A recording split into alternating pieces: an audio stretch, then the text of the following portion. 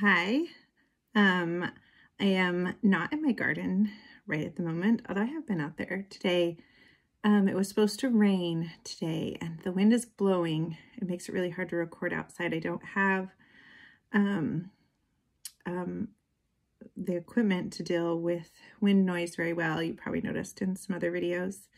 So I'm in my studio / office and I just wanted to share about how I manage my seeds because it's a chore that can be done when it's raining or windy or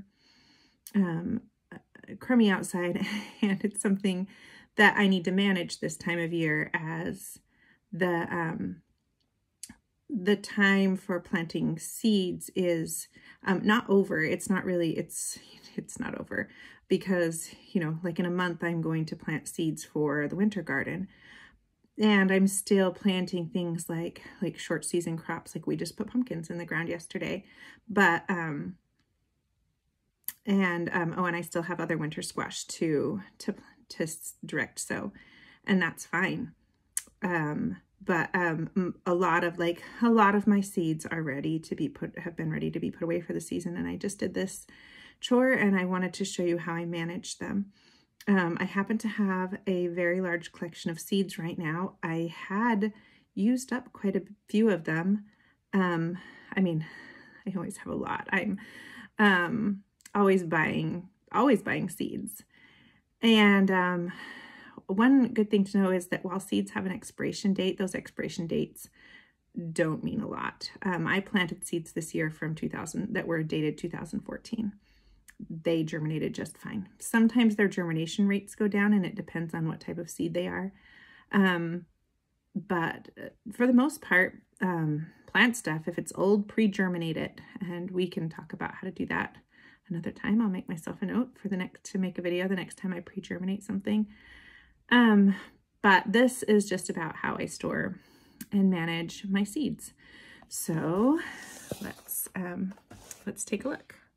Okay, so this is kind of an awkward view, but I store my seeds in a binder, and it's just like a regular old, let me turn it sideways, you know, from Target.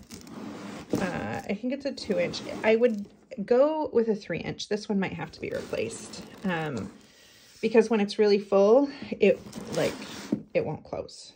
So I store them in a binder in these sleeves, and they're photo sleeves for like 4x6 photos. Is that right? 4x6, 3x5. I'll put a link in the description I bought them off Amazon. And you can see right here, I tend to store them in categories based on what type of seed they are. So I have my greens because they're the first thing I plant in the spring in the front, and onions, which I plant at the same time. Peas would come next, so peas. And then this may seem strange, but because I'm also starting seeds in my greenhouse pretty early in the spring,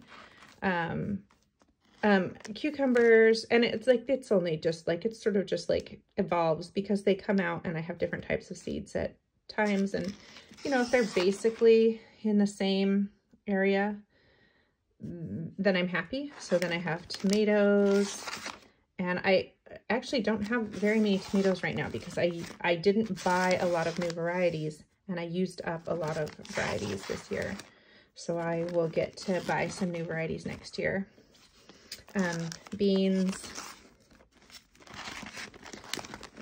You also get a little peek of who I buy seeds from. Love, M.I. Gardner, Territorial, Seed Savers Exchange, Victory Seeds. But I'm not a snob. I'll buy Livingston seeds off of a rack if they're a good deal. It's, you know, so cabbage, these are, I just bought in preparation to start. Cabbage grows best in the spring and in the fall, so I'm getting ready to harvest cabbage right now, but I will start new seeds next month. So carrots, So that's how I store seeds. And then my herbs are in the back. There's other roots in here. I'm not going to go through every page.